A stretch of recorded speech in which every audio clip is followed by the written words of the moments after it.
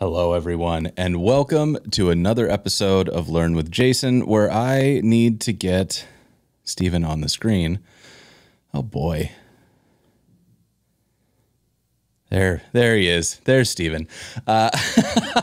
So today on the show, we have Steven Fabre. How you doing? I'm good. Yeah, thanks for having me today. Yeah, I'm super excited to have you on the show. I think we're going to have a lot of fun. We're doing something that if you told me that I had to build it in 90 minutes, I would tell you it was impossible. But before we talk about that, let's talk a little bit about you. So for folks who are not familiar with you and your work, do you want to give us a bit of a background on yourself? Yeah, sure. So I'm Steven Fabre, or Steven Fabre in French. I grew up in France, and I'm the co-founder and CEO of Liveblocks. And for those who don't know, Liveblocks is a company that helps developers and companies make their applications and products collaborative, just like Google Docs, Figma, Notion, those kind of products. So we try to provide the APIs and all the tools to make that very easy for you all. Just realized I forgot my color effects. Like, nice. can't do that without the backlighting. Come on. Yeah, I mean, so this is something that I think is it's a trend I've noticed. Is that, you know, originally it felt like only Google Docs did this, where you had this idea of like multiple people were in one document, you could see their cursors and you were kind of following them around, and that was incredible. And then but it just didn't seem like anybody else had the money, the technology to do it, right? And then all of a sudden, you know, Figma introduced it, and then we started seeing it in like a lot of SaaS apps, and now it sort of feels like it's becoming like, I kind of feel like it's almost becoming table stakes for a SaaS app. Like if you want to build something competitive, you need that presence API. You need to have collaborative editing. But how, like, it just sounds so hard, right? Like this idea of needing to know not only like, okay, so user auth in and of itself is already this big challenge. And then there's the auth challenge of like, okay, so now we have multiple people in and we need to be able to determine whether or not they're logged into the same instance or the same like, you know, organization or something. So you have to show just putting their avatars in. All right, there's already a challenge there that I'm seeing. But then there's this idea of, okay, so now we've got documents though. And in a document, one of the major challenges is that like documents are not just like these monolithic things. They're tons and tons of little pieces. And for someone to be editing this one and me to be editing this one and this to not somehow become a completely unmergeable mess, it just like my whole brain starts to hurt when I think about doing this. And so if somebody told me that I needed to build this, I think I would just say no. Yeah, no, I'm not gonna do it. Yeah.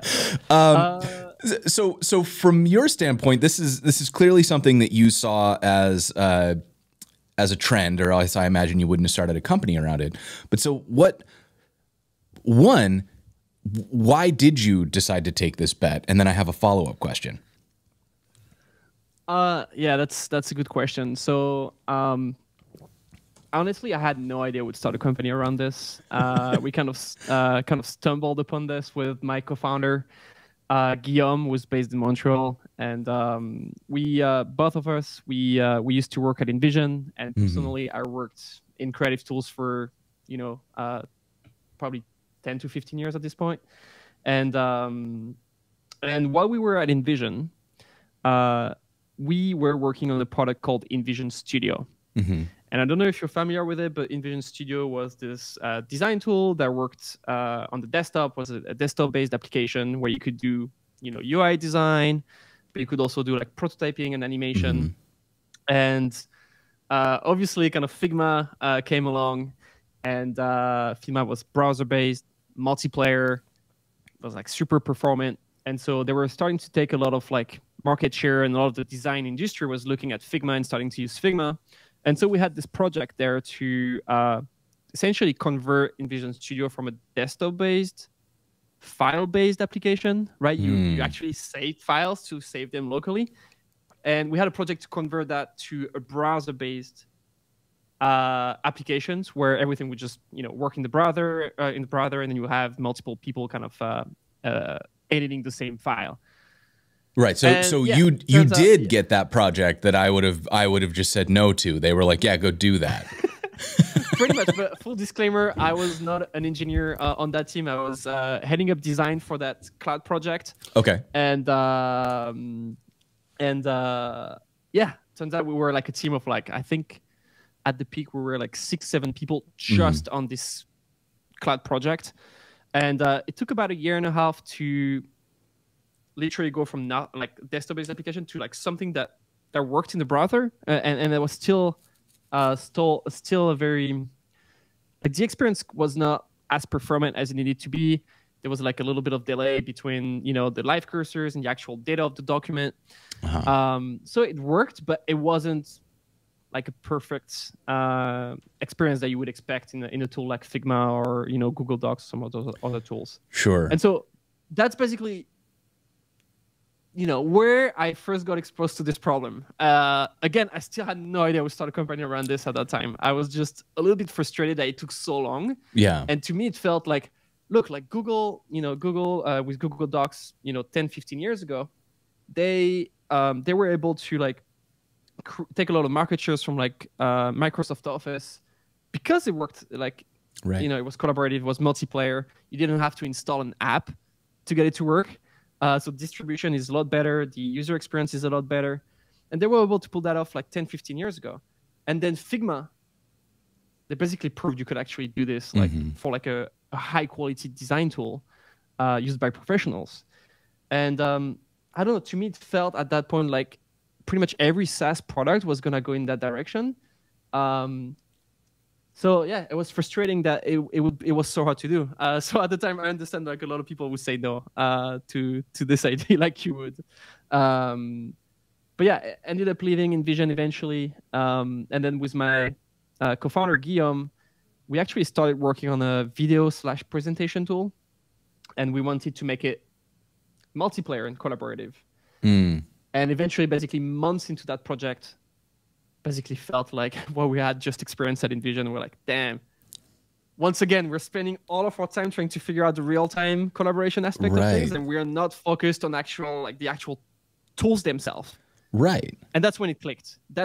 We're like, okay, let's actually start a company around this. All the APIs and infrastructure that we built for this tool, let's try to productify it and make it so that any developer could use it for their own product. So that's how we sort of stumbled on this. Like, it wasn't like a master plan. We're gonna be doing this. It kind of sort of happened organically. So I have more questions about I want to get into actually building with this, but to sort of contextualize this for somebody who hasn't attempted to build one of these and is maybe looking at this like it's a great big mystery box of like, I don't even know where I would start. Why is this so hard? Like, what is happening under the hood that makes this challenge so daunting for companies? And like, why has it been such a blocker for companies that it takes 1.5 years to build? There's a ton of like complexity involved in it. I think, to me, every piece that makes a collaborative product on their own are pretty difficult. You know, the infrastructure piece, like making it all work with like WebSocket, scaling a WebSocket servers. If some of you listening have worked with that, you know that they're pretty hard to scale. Handling reconnections, like automatic connections of like WebSocket, is pretty difficult. You know, if your computers go to sleep, like you need to like build like a ping pong mechanism to reconnect. There's a lot of like stuff to figure out there. But I think another thing that's really difficult also is to enable, as you mentioned earlier, multiple people to edit the same data at the same time and resolve those conflicts in real time and make sure that everybody always sees the same state of an app.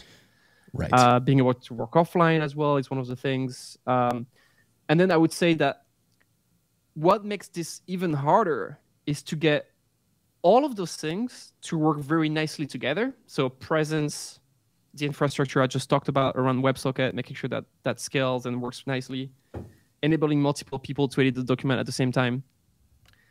Comments, like if you want to add comments, like how do you make sure the comment experience works nicely with the live document you're looking at? So there's all those pieces, making them tie together to create a cohesive experience. I think that's what makes it very hard. So right. yeah. Yeah, I mean, I think it's one of those things where you know, what makes complexity so challenging is that individually any one of these things is relatively straightforward, right? To set up a WebSocket connection is, you know, it's a web standard. You just say like, give me a new WebSocket, upgrade my connection, but then you start building state off of that. And then if your connection gets lost, you have to like maintain the state and make sure that you reestablish the connection, and then don't like, you know, reset back to zero or lose all somebody's progress because of a blip in the connection. And as you said, offline support, and like, okay, if I go offline and I get on an airplane, I'm going to go for 2 hours of just like writing on this document. And then when I come back online, that has to merge in with all the changes that got made while I was working offline. Each one of these things is like sort of mechanically simple. When you start thinking about the you know, the 15, 20 different simple concepts that all have to fit together seamlessly now, it becomes incredibly complex and incredibly challenging to work on. Which is why I think if a company told me to do that, I was like, you know, it sounds like InVision was willing to put the resources on it. They're like, hey, we'll give you, you know, a team. That team is only going to work on this.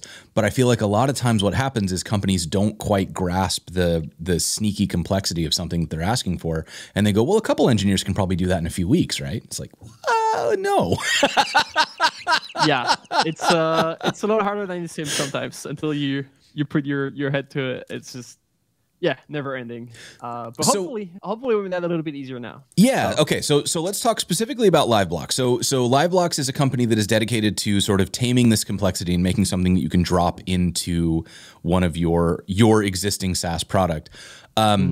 So like, it might be easier to just show. So tell me if it's easier to switch over and start coding. But like, as a developer, when I reach for Liveblocks, how am I fitting this in? Because a lot of this stuff feels like it might be very idiosyncratic. Like the app needs the things that it needs, and it doesn't need the things that it doesn't need. So how do you make something as complex as like what Liveblocks is offering generic enough to fit into any SaaS application?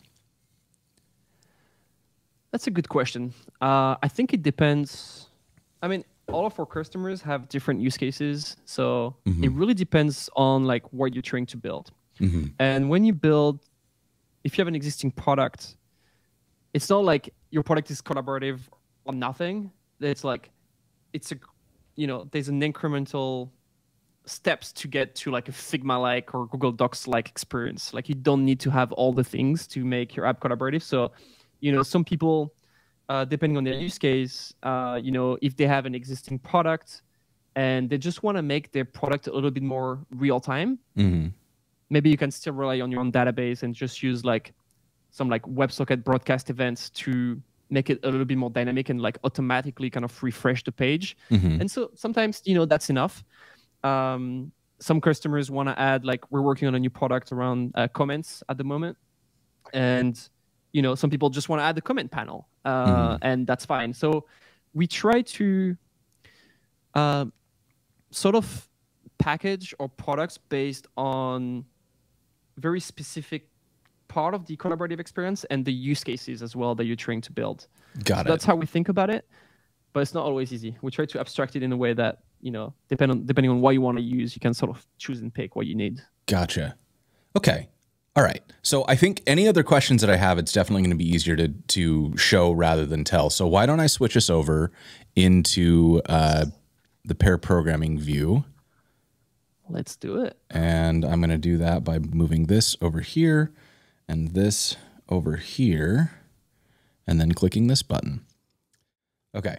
So this episode, like every episode, is being live captioned. We've got Diane here with us today. Thank you very much, Diane.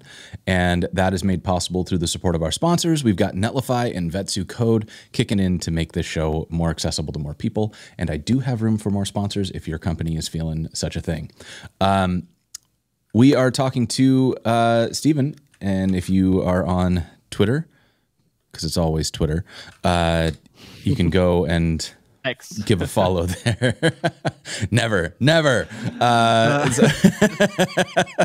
We're talking about Liveblocks today. So this is the Liveblocks homepage. And from here, if I want to get started, where should I go first? What should be my first step as a Liveblocks noob?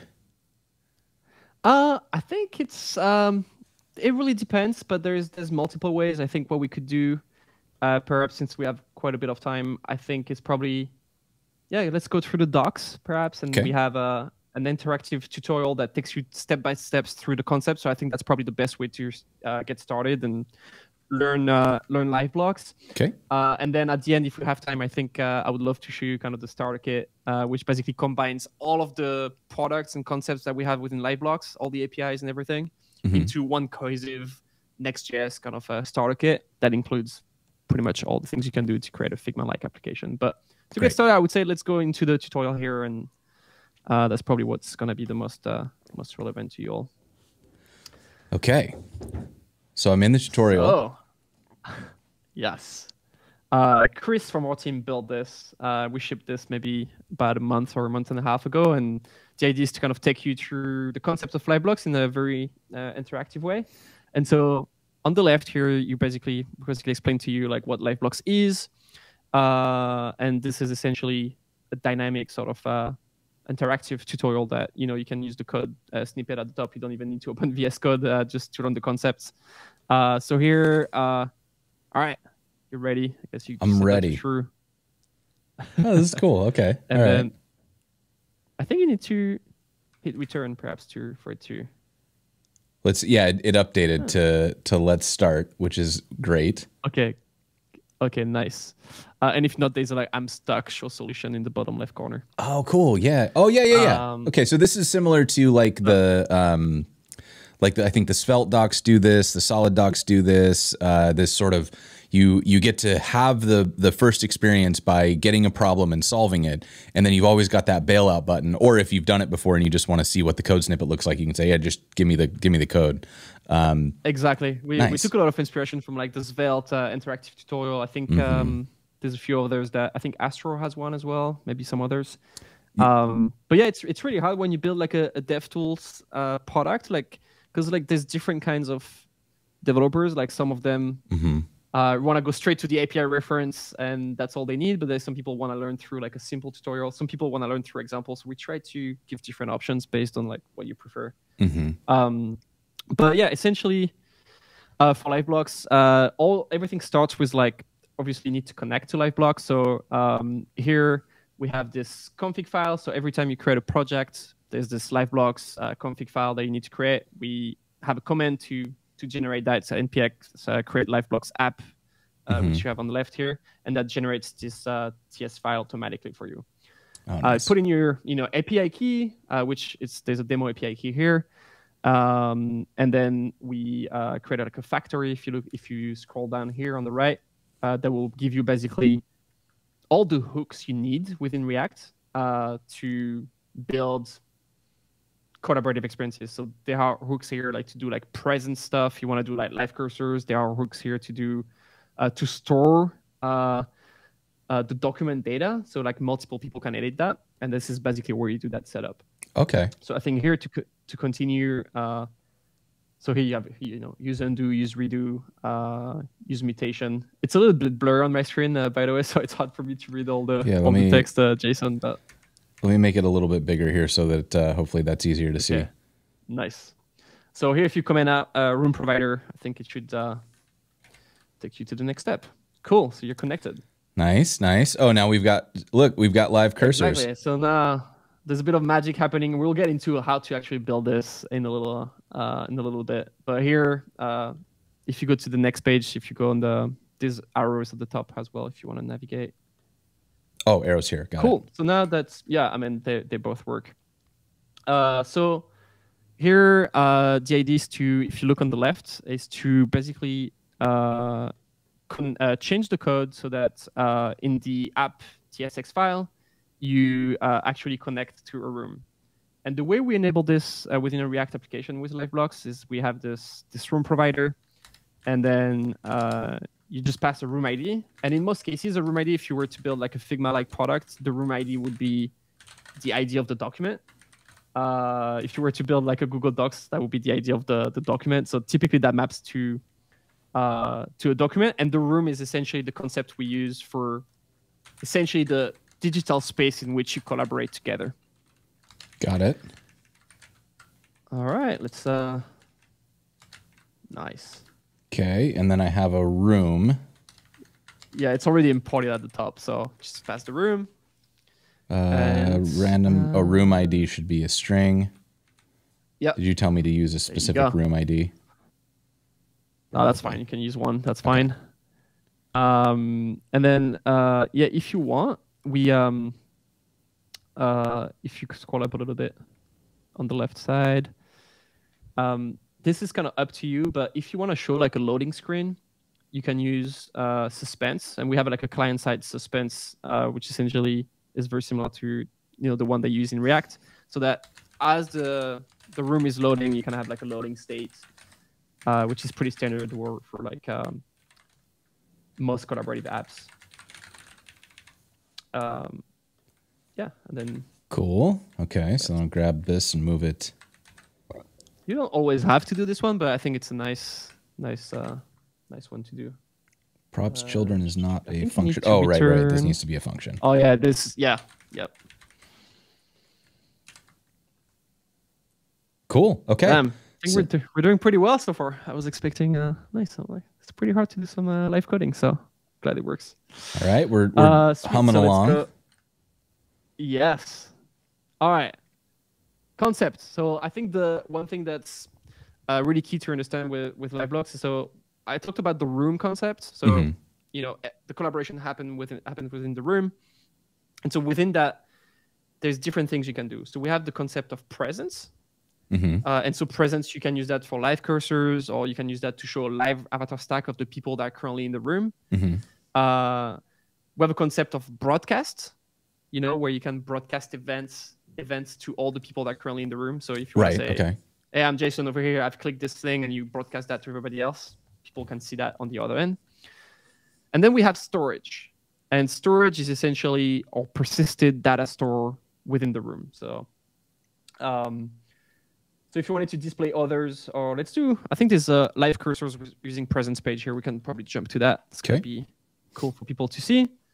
All right. So here there is, you see, we're essentially updating the cursor. So if you scroll down in the code, it's pretty straightforward, right? We do on-pointer move. That's a standard React event listener. And then we handle the pointer move. And if you look at the function for pointer move, we just take the event, client X, client Y. Those are just the coordinates of the cursor.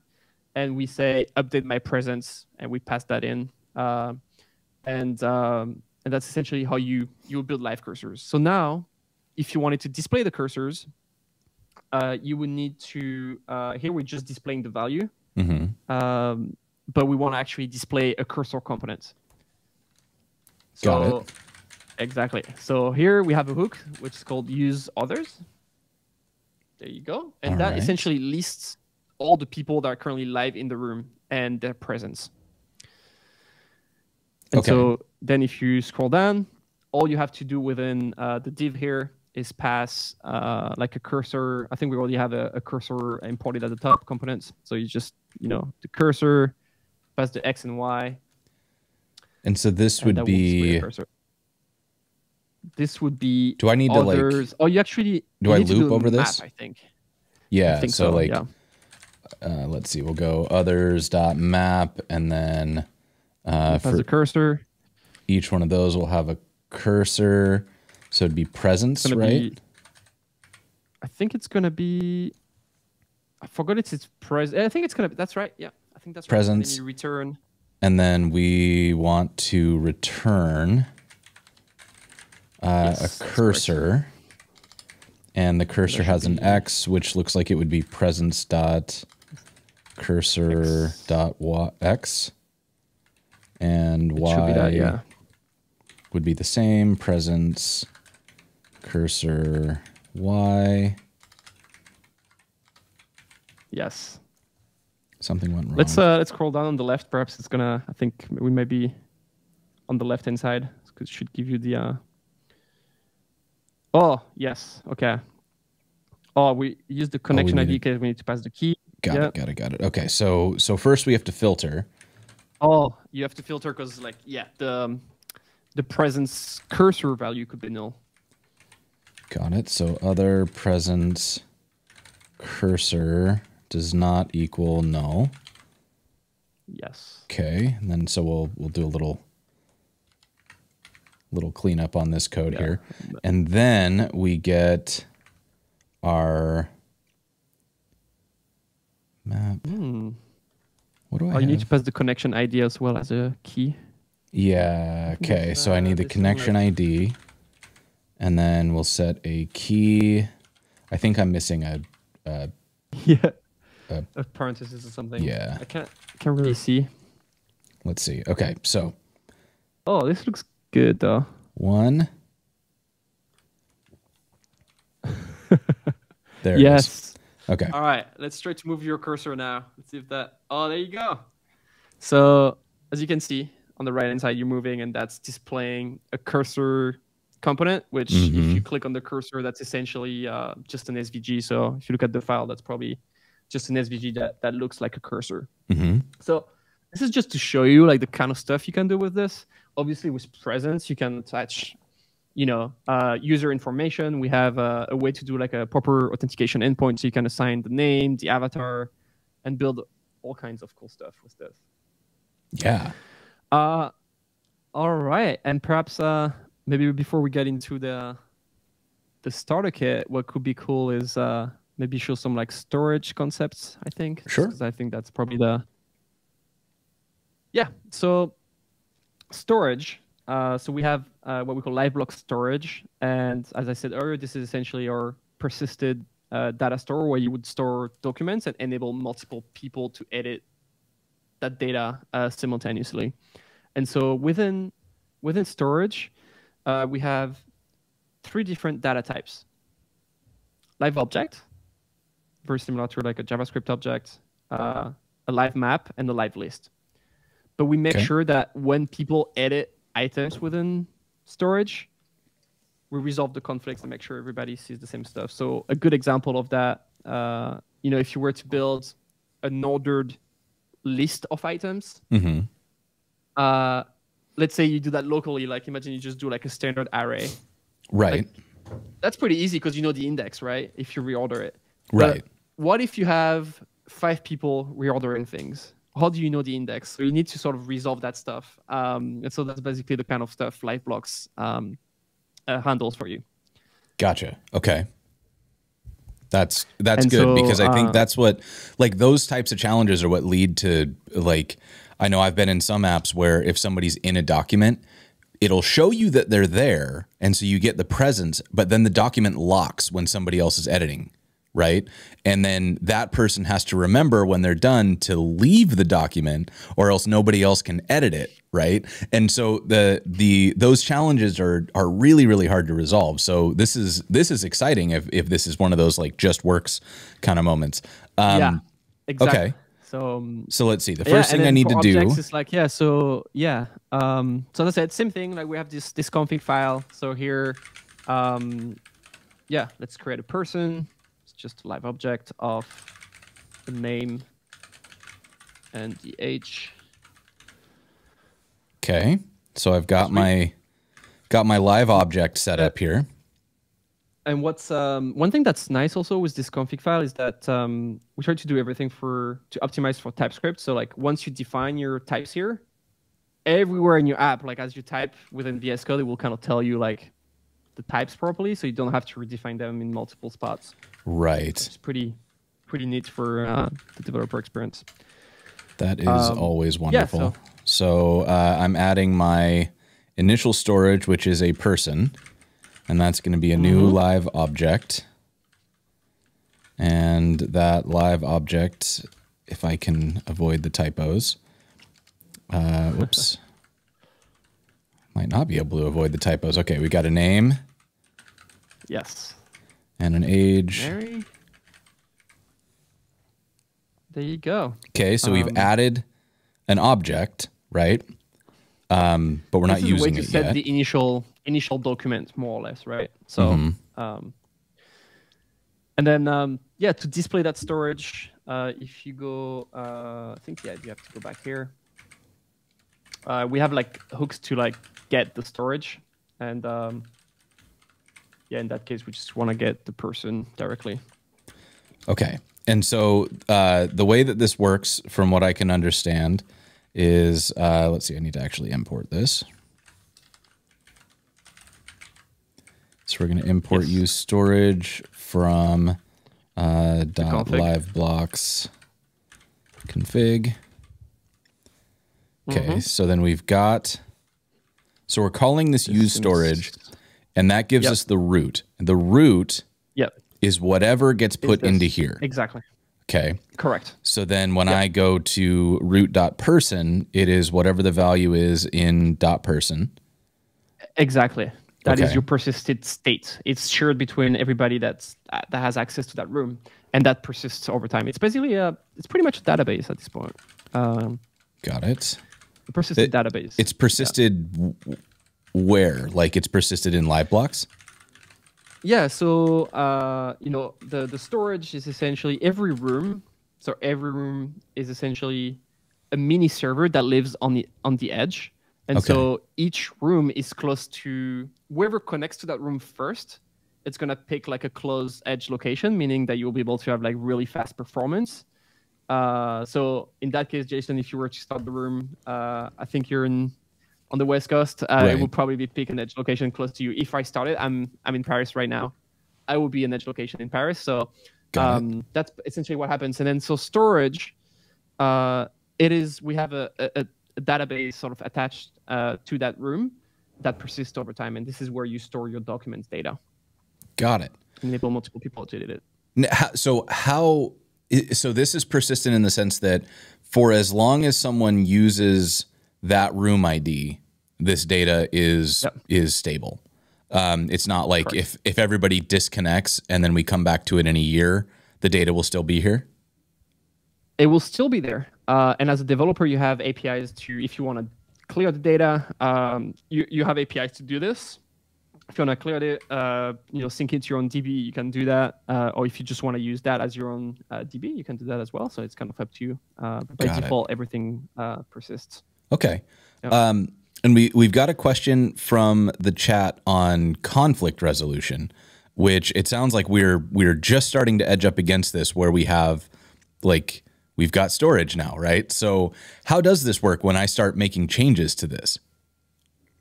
Yeah, so it depends on the data type that you use. As I mentioned, we have live object, which is the one we're using here for person. We have live maps and live lists. So for a live object, every key of that object, you can have JSON that manipulates like the name Mary. I could be editing age at the same time, and we'll make sure that this works. This is we built like our own sort of logic, and some of the conflicts get resolved in the backend, but some of them kind of depends on like the order of actions.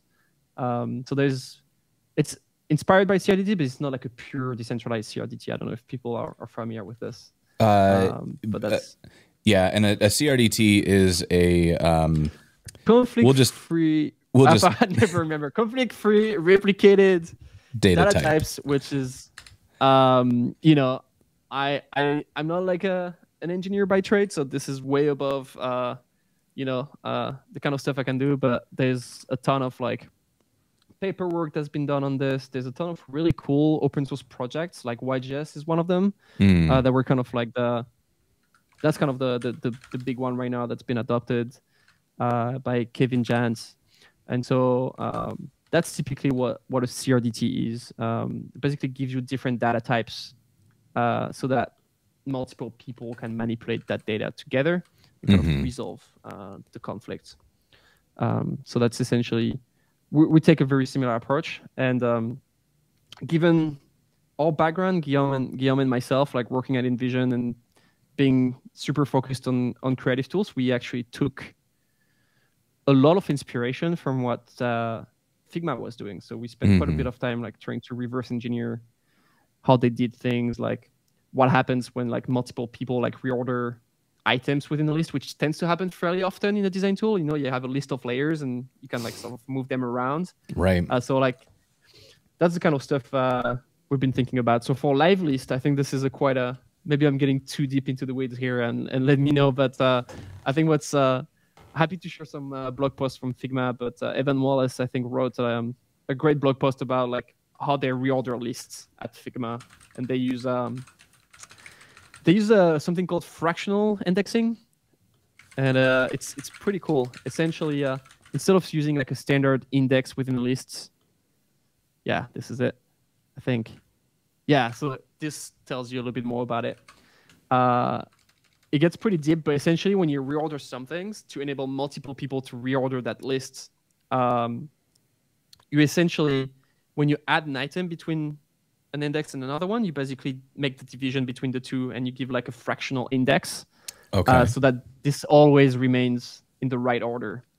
So if you have like something at an index 0.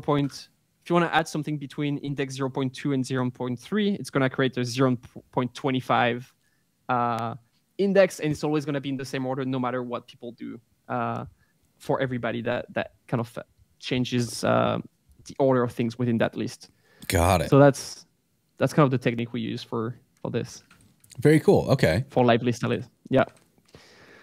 Nice. So okay, so I've moved to the modifying storage part. Do you want to let's see, we've got another like 45 minutes or so that we can code. So do you want to keep going through this, or did you want to get into the template? Well, you know what, let's get I think we probably good enough kind of concepts.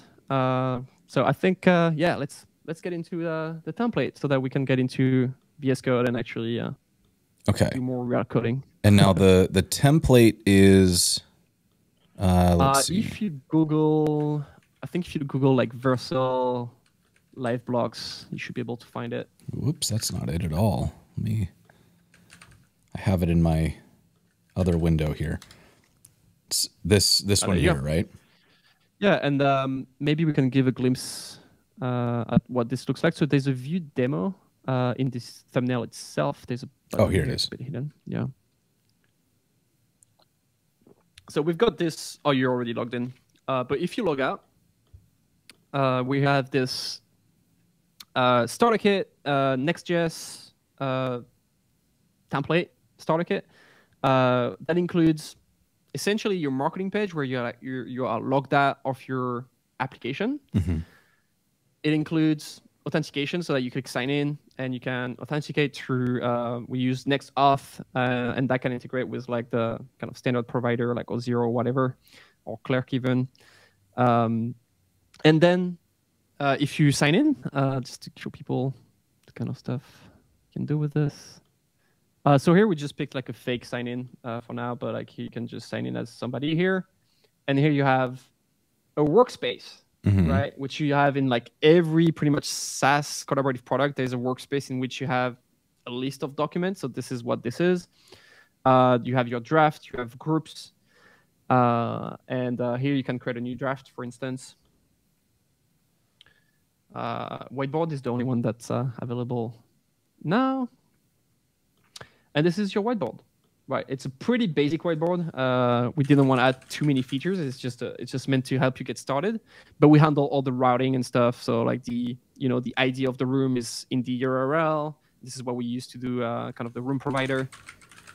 There's a concept of presence. So if you open this like side by side, Jason, like people will see that this is all multiplayer and collaborative. Let me grab the link here, and then I will do a split window. Yeah. Arc is pretty sweet for that. Nice. So there you go. So this is basically you're logged into this, and you basically can add like different notes, and you have the live cursors and that sort of stuff. And I think if I throw this in here, anybody who wants to. Now, here's the thing, chat. If y'all come in here and start doing inappropriate stuff, we're going to be fighting. But so this is cool stuff though, because it makes it possible to pretty quickly get in and start building this. So this is this like whiteboard part, the drag and drop, is that built into Liveblocks, or is this kind of like a demo app built on top of Liveblocks? This is more like a demo app built on top of Liveblocks. Okay. So right now as I showed in the the interactive tutorial that we just went through, we only provide the the hooks and the APIs to enable you to build pretty much any experiences. Right. But we're starting to invest more into like actually providing actual React components that include some of those pre-built features. But yeah, so what I was thinking of doing today is kind of show you how that works and how we can start building some of those kind of collaborative experiences. Yeah, very cool. Okay. All right, I'm ready. Let's do it. All right, let's do it. So if you go to liveblocks.io/starterkit, I think you have it open maybe somewhere, or maybe not. This one?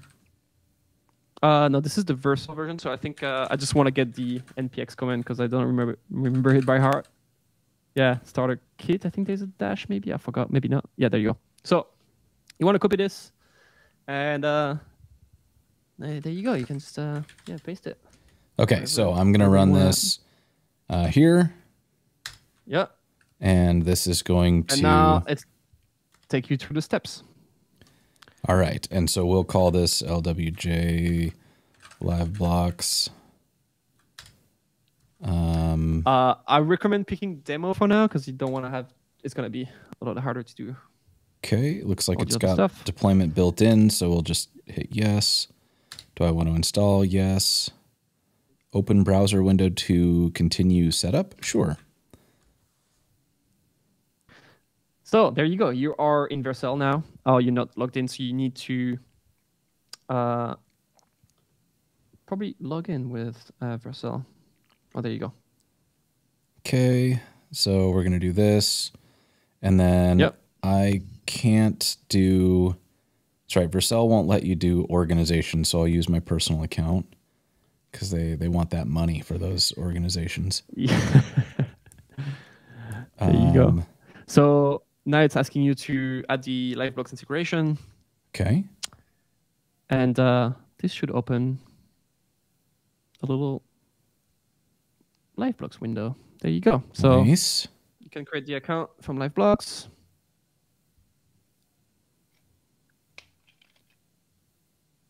And we're going. We're back. So you can pick. You can create a new project, or those are the two kind of default projects. We'll go with the dev project. That seems like the right call. Yeah. Then you can just click import API key. Nice. And that just sent it to Vercel, I assume? Yeah, this is going to deploy now automatically. Yeah. So if you wait, it takes probably 30 seconds usually within Vercel. Okay. And while but on the right, you can see that now. I'm going to open a new repo. And what's nice is that this is automatically linked to your GitHub as well now. Nice. So whatever you set up in Vercel, that's linked. Oh, nice. So this is like... Cool. Yeah, it hooked it all up. That's really nice. Yeah. So this is just a way like to quickly sort of get started, you know, if you use Next. And if you want to kind of play around with Liveblocks and see the kind of stuff you want to build, it's great. Or if you build like a completely new product from scratch, you get all kind of the entire foundation you need, like the workspace view, the marketing site view logged out. Also, like when you don't have access to a document, like there's permissions involved in this. Like, you know, if you like there's view permissions, write permissions, everything in there is included. So like share dialogs, all that stuff.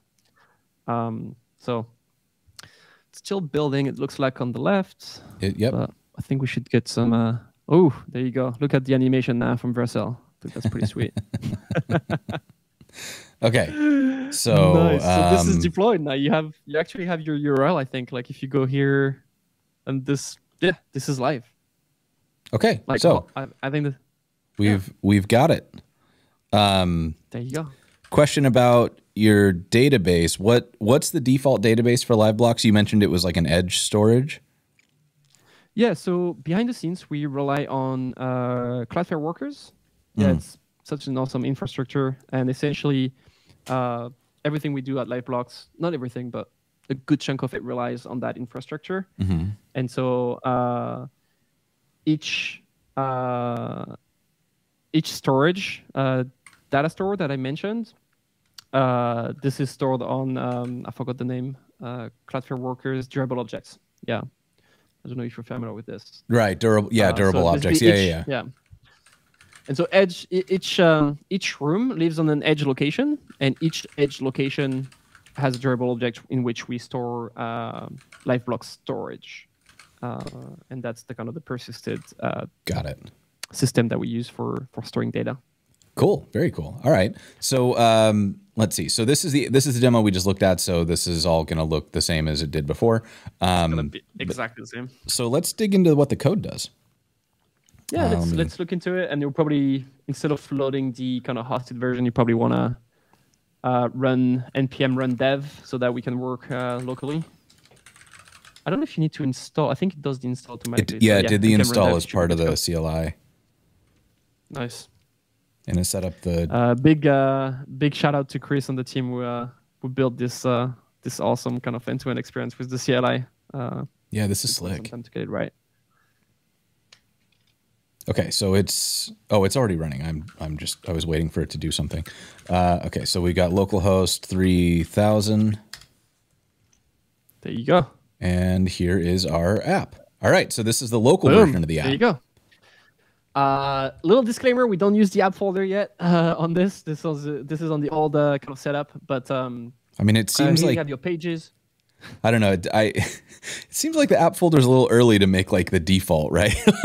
It seems like they're still kind of launching things like, yeah, this almost works now. Yeah, no, there's a lot of like back and forth on that side. We're actually starting to move a lot of our kind of examples to the app folder. Okay. There's a lot of benefits to that, but the kind of the starter kit is still on this kind of old way. Got it. So got it. I'm sure a lot of people here are familiar with Next.js. So we got the pages here, which is where they do the routing. And so what I think could be cool perhaps is to dive into the whiteboard experience. Yeah, let's do it. So here, you pass the ID. So this is essentially all you get the kind of room ID when you create a new whiteboard. And we should be loading a whiteboard component in this, I believe. Let's see. So we got the whiteboard document view. Scroll down. Server-side props. It's probably in here. Is it the whiteboard component? Yeah, this is it. Yep. Okay. And so one thing that could be cool. Let's think about what we could build here. So perhaps I thought something that could be interesting is we could make it so that those notes that we have on the whiteboard. Perhaps we could have like some kind of resolved checkbox. Oh yeah. I don't know if that makes complete sense, but I think this is kind of show the concept to people perhaps. So so here we go. So we got our notes. All right. So let me see if I can. Let's do a quick intuition test, because we walked through how storage works and we walked through how to access that. And so let's see if I can figure out how to make this work. So I'm gonna look for where we're setting up our room provider. And my guess is, let's see, my instinct is to start looking out here. There's a session provider. We've got our index. Not there. There's a room provider coming in.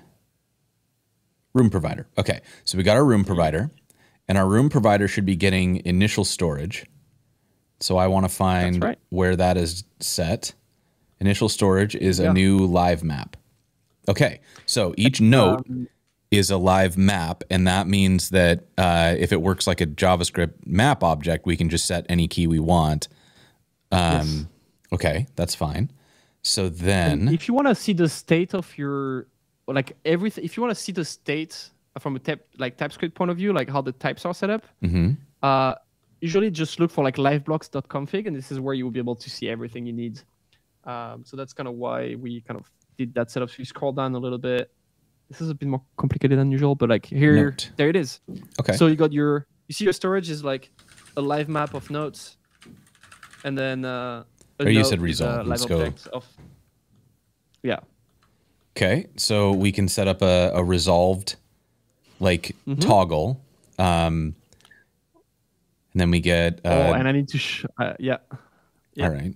Okay. And then yeah, that's pretty much all you need to do here in terms of like setting up the data structure for it. But now we need to include it here right where we set up the note here. So you want to make sure that you set a nice default.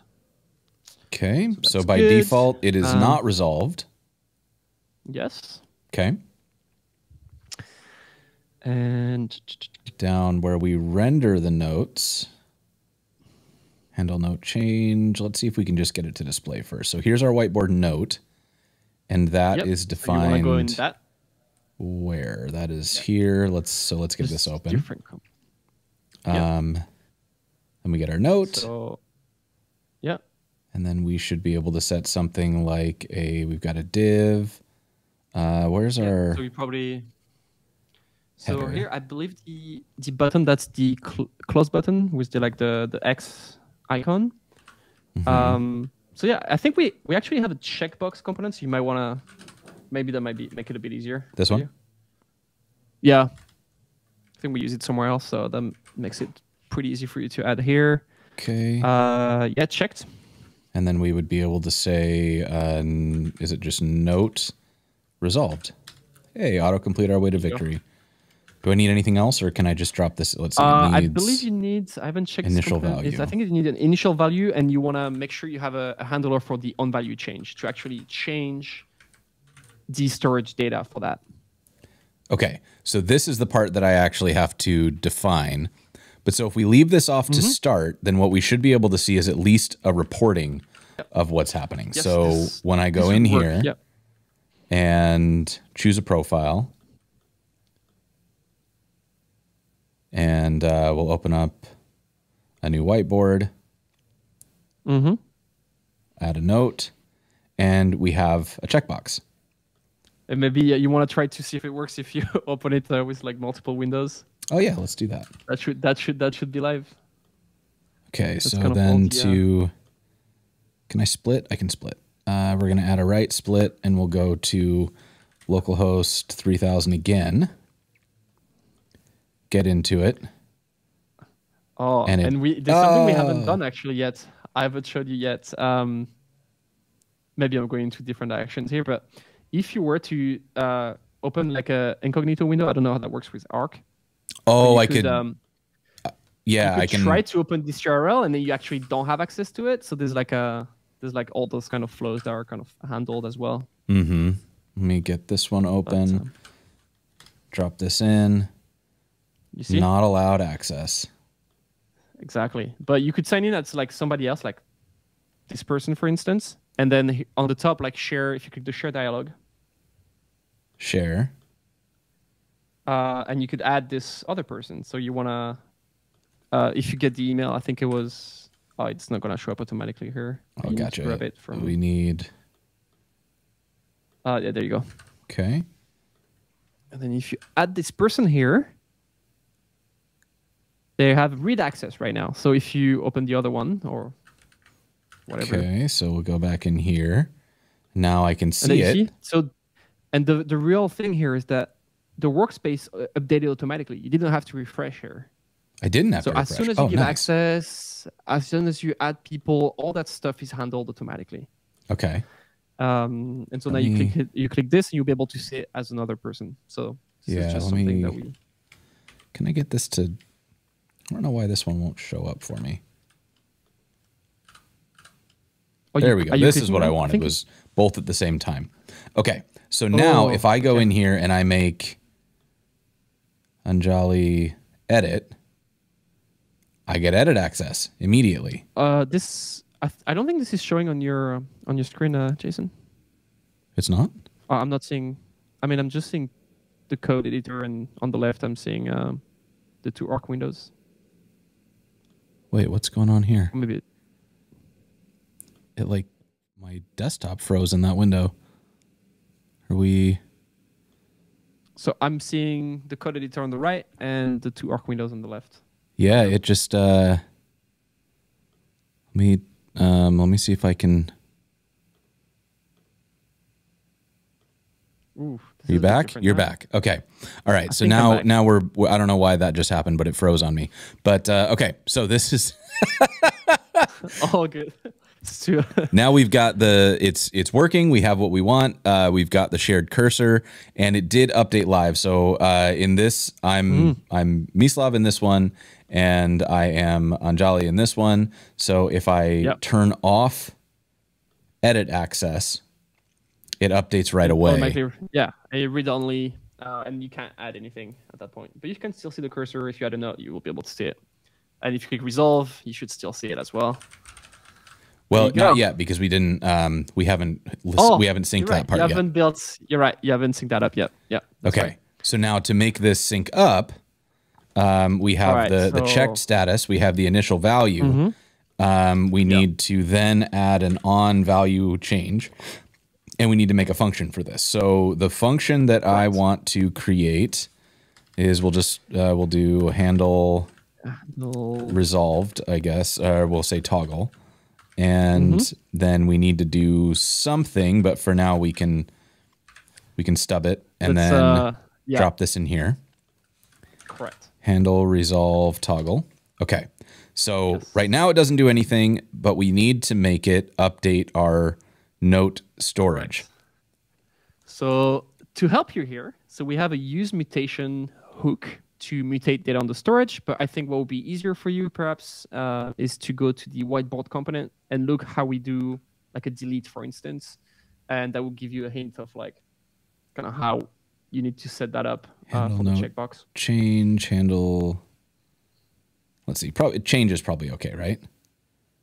Oh wait, no, that goes to handle note update. I think the delete will probably be easier if you look at the delete one handle note delete. Let's get to that. Okay. Yeah, there you go. We use a mutation. Mutation gets storage, and then is this my own user? And then I get the ID of the one. And because we have a permission system that we haven't gone through this yet, you can actually, in that case, if the user has like read-only permissions, you don't want that user to be able to edit. So this is kind of a check you could potentially be doing as well, because we can try. We can try without the check and with the check and see what happens for the read-only. Got it. Okay, so I can take this one and I can drop this in here, and instead of deleting our note, let's see. First and foremost, I need to make sure that we're actually importing this, and then we want to. You want to actually get the ID of the node, because like right now you're getting all the nodes, so you want to get just the ID. I believe you have the ID imported directly into the node as a prop. So go up. Yeah, so you probably want to grab this ID. Yep. Okay. And I think, and then if you go back up a little bit, in the use mutation at the top, here, this one, I don't think it's not ID. This is what you're gonna be getting here is checked or checked, I guess. That's basically the value you're gonna get from the call from the component. And okay. Yeah, and so now you should have your note. So what we want to do is actually set a specific property of that live object to whatever value we need. So set resolved, checked. And what?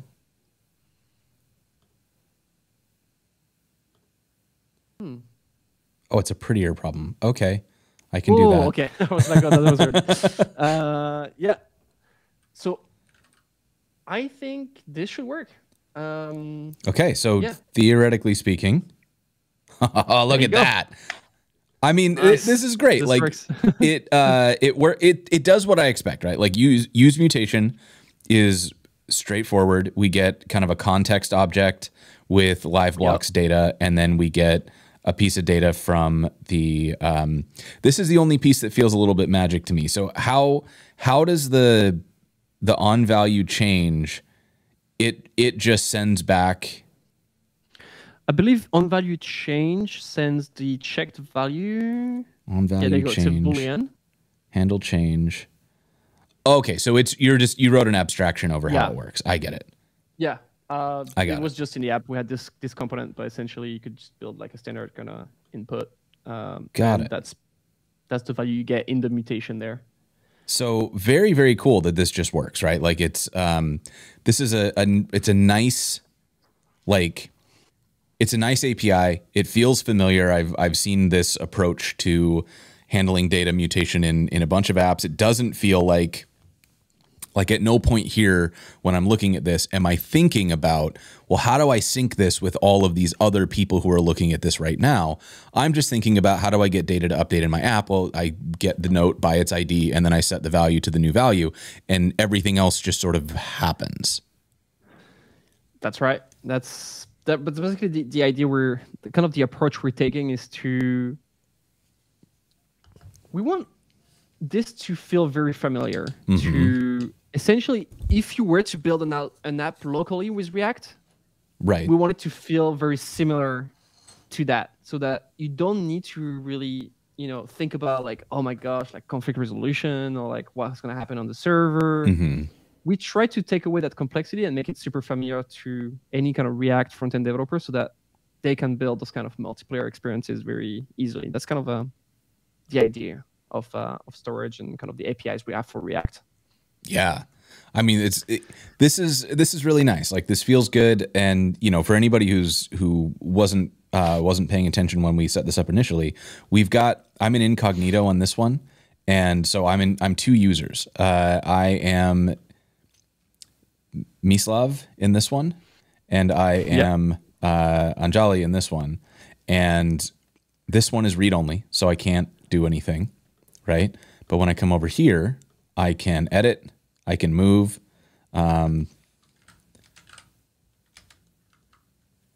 make changes, like all of that is happening and it's being reflected in real time. And the code to make that happen is basically a big stack of these mutations. A big stack of the mutation. There's a lot of code here for sure. But yeah, it's pretty straightforward. Like you do mutations to kind of update the storage, and then you have access to kind of list maps and objects that are all live. And we handle all that stuff for you.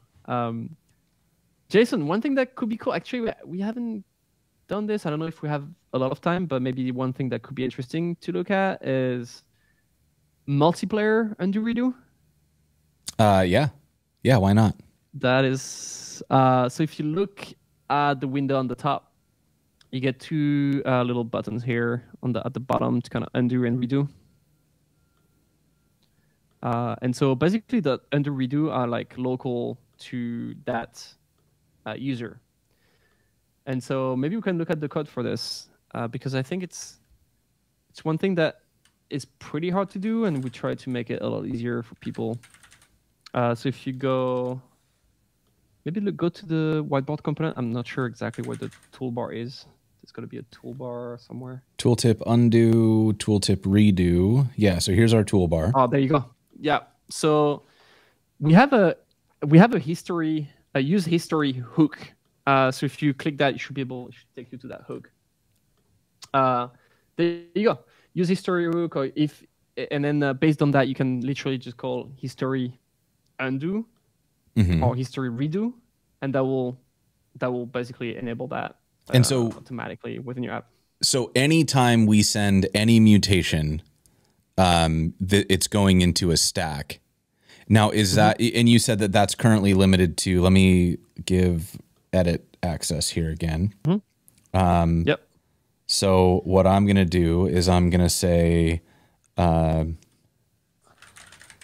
window 1.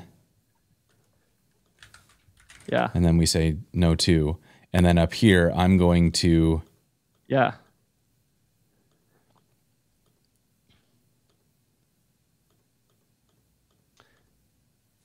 That's pretty cool. Yeah.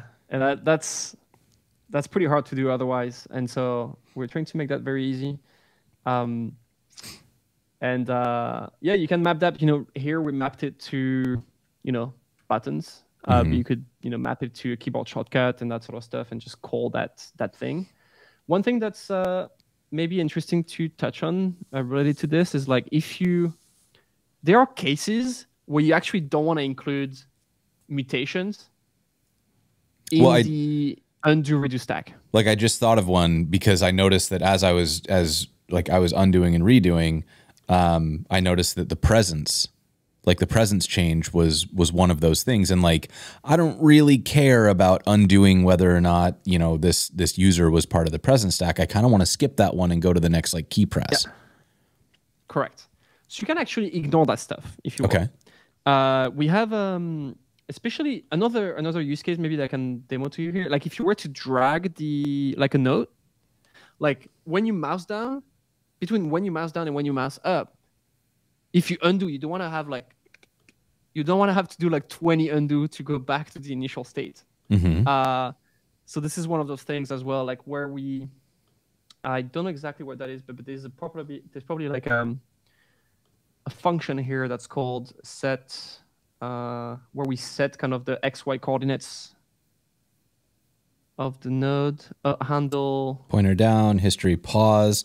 Yeah, so we're kind of like stopping the history to not end up with a million events. Okay. Exactly. So that's essentially a way to do it. And then for presence, we actually have a setting when you set the presence to say include in history, yes or no. And depending on that, you can include it or not. So it's kind of up to you to decide.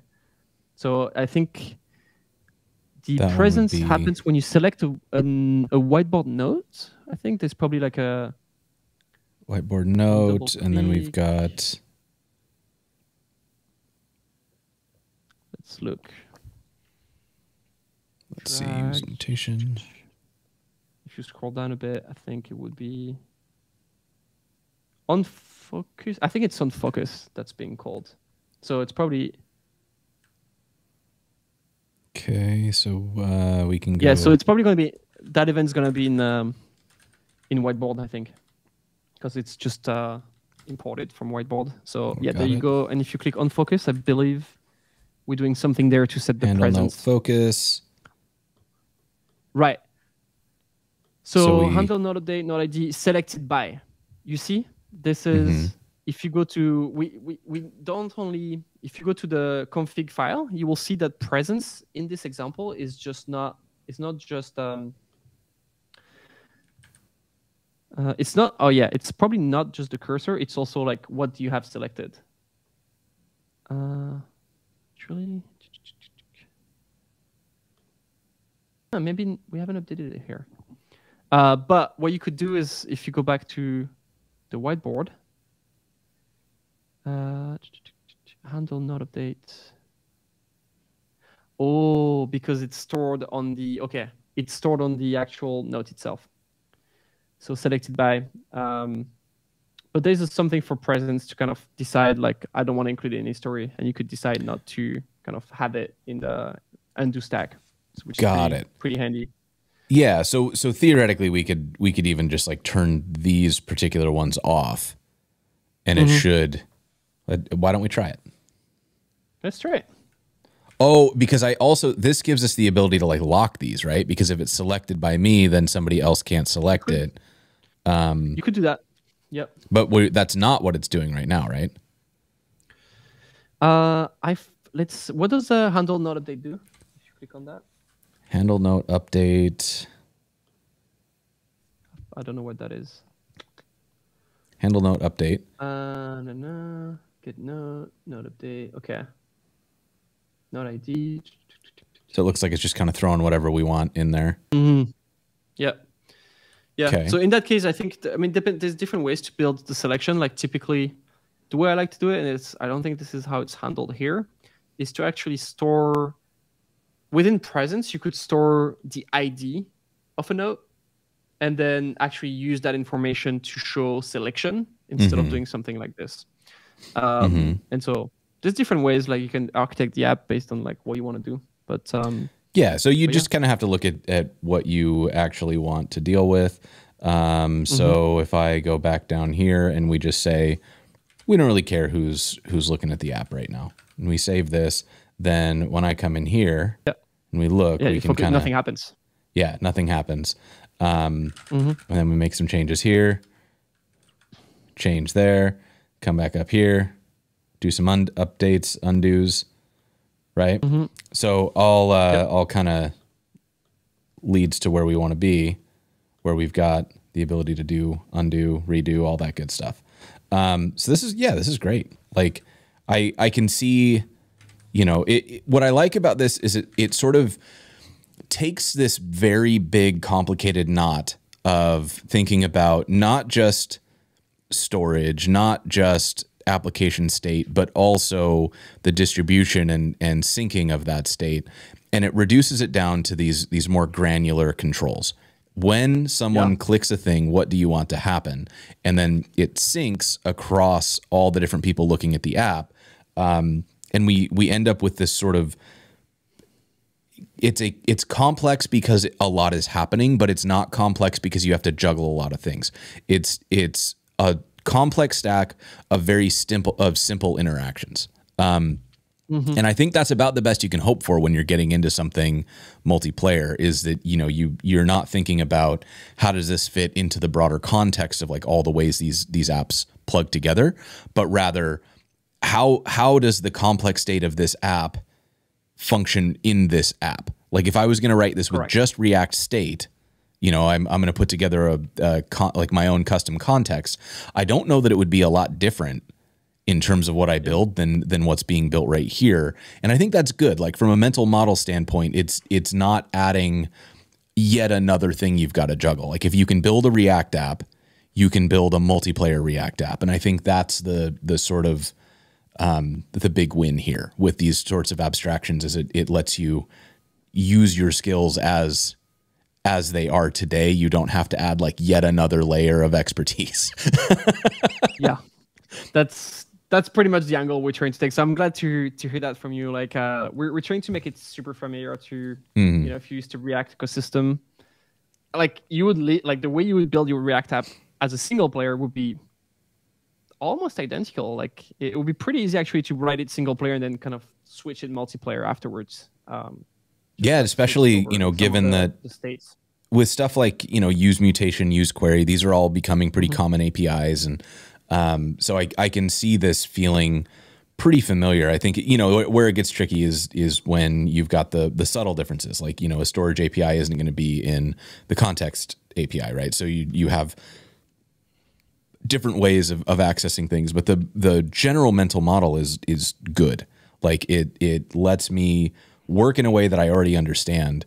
And this looks to me the same as if I was using something that wasn't multiplayer. Like if I was using a MongoDB, like their use mutation hook would probably feel pretty same. You've got your database object that you're going to do like a database get notes, and then you select down to the ID, and then you make a change. But then you would need another piece if you wanted to do the presence, whereas this one it's all just kind of rolled up in the thing. And so yeah, I like this. I think this is really nice to work with. Does this have like, so you said you're using durable objects. Do you have like other integrations? Like if developers want to start customizing this stuff, which pieces are like you got to use Liveblocks exactly as is versus like you can kind of do whatever you want? Yeah, so right now you sort of have to use Liveblocks as is. So we provide those different hooks and those different ways to integrate. Sorry. And but yeah, we are working on like different ways to enable people to do more custom stuff. But this is hasn't quite landed yet. But I'm very excited to like enable people to kind of leverage your infrastructure to do a lot of custom stuff as well. But right now you kind of have to use exactly kind of the APIs and that sort of stuff. So we have one package for React, which is the one we've used here. But we also have packages for state management libraries like Zustand and Redux. That makes it pretty easy. And then we have a standard one for JavaScript, which is pretty cool. So even if you use Vue or like Svelte or something like that, you can just integrate directly with with the client API. Got it. Essentially, a React API that we use today is just an abstraction on top of that. Got it. Okay, cool. Yeah. So there's these packages, and then there's also just a straight up REST API. Correct. So this is something we also provide, like with the platform, is that everything that you use today, we actually comes with like a lot of stuff you can do on the dashboard itself. So we have like, REST APIs if you want to fetch like a specific room or like users within a room or like the storage data of that room, you can do that. And also stuff like webhooks, which is pretty handy. Like we have a good amount of customers using webhooks to sync data to their own system or do that sort of stuff. Right. Yeah. Maybe we should have done this at the beginning. It's probably a bit late, but we also have a DevTools browser extension, which I think is pretty handy. Like, I remember in the early days of React when the DevTools extension came out, it just made building React applications so much easier. We're trying to do something similar here. So we have, if you ever want to build a multiplayer application, we have this kind of DevTools that you can install, which is pretty handy. It kind of shows you all the storage kind of data, presence, makes it very easy to like build, like see your state in real time because you have multiple people that can manipulate that state. It's pretty helpful to get a view of that. Yeah, this is slick. So we get a view into the storage, a view into the presence, you get your history. So what we were just looking at with like the presence events, we could actually see these in history and kind of take a look and see like, oh, well, we don't need that one. So we can skip that kind of stuff. Correct. And that's all off of, okay, so this is like a re-implementing Excel kind of thing. Yep. Cool. Very, very cool. Like that's super handy. So for anybody who's going to be playing with that, go check out those DevTools. There's a question from Jacob in the chat. What kind of custom use cases are you expecting or looking to support in the near term? Which I guess is kind of custom? What's the roadmap? What is the roadmap? Yeah, I mean, there's in terms of use cases, so right now, everything that we looked at today is around tools and APIs to build multiplayer editors. Right. So a space in which you're kind of together, collaborating on an artifact, a document, or something like that. And then you can do that through like presence, broadcast, and storage. We are working on comments, which is like a different kind of like use case that's not directly related to the multiplayer editor itself. But this is another kind of collaboration use case that to us is pretty important, like being able to like mention somebody in a document so that they can like get notified and come to that document. This is kind of a pretty big part of collaboration. This is something we're enabling now. So we're adding more people like to the beta at the moment. So if you're interested, feel free to sign up for that. And in terms of like enabling custom codes, we want to enable people to kind of deploy their own sort of code into this infrastructure as well. So it will be pretty flexible in terms of what you want to do. So if you want to add custom logic or permissions, this is something we want to enable as well. Nice. So this is the comments beta if you want to get in on that. Awesome. Well, so if folks want to go deeper, like we've got the website, we've got this list of products, we got the docs, there's DevTools. Where else should folks go? Like what else do you think people should check out if they want to get started with Liveblocks? Yeah, I mean, check out the website. The docs is good. We're try to be quite active on Discord, and there's a pretty big community kind of helping each other out as they build multiplayer applications there. There should be a link somewhere in the footer here. And then I guess Twitter, probably. Twitter is at Liveblocks if you want to follow us. And yeah, please let us know if you have questions, thoughts, feedback, feature ideas. Would love to hear it. So Discord and Twitter is the spot for that. Great. All right. Well, I think that is about all our time for today. So I will take this as a great opportunity to wrap it up. If you want to hear more, go check out Liveblocks and all the links that we just shared, or follow Steven. And this episode, like every episode, has been live captioned. We've had Diane with us here all day. Thank you so much, Diane. That's from White Coat Captioning, and that's made possible through our sponsors, Netlify and Vetsu Code, both kicking in to make this show more accessible to more people. While you're checking out things on the site, make sure you go and look at the schedule. We've got stuff getting added all the time. Very, very excited about this one. We've got Una Kravitz coming on. We're just going to do a roundup of like all the new APIs that are dropping as standard parts of the platform. So HTML and CSS new APIs and functionality. That's going to be an absolute blast. We are also looking at, we're going to talk about Couchbase. I got to get that one up on the website. Excited about that. We are going to have Miriam Suzanne, and I think we're going to do a deep dive into container queries. Like, all sorts of good stuff is coming up on the show. And if there's something that you want to see, you can always get on the newsletter, send me a message, or get on the Discord and you know, do that as well. With that, we're going to call this one done. Steven, any parting words before we wrap this up? No, I mean, I just want to say thank you for giving me the opportunity to participate in this show. That was really fun. So I hope people enjoyed it, and yeah, I hope people will try it out. All right, y'all. We'll go find somebody to raid, and we will see you all next time.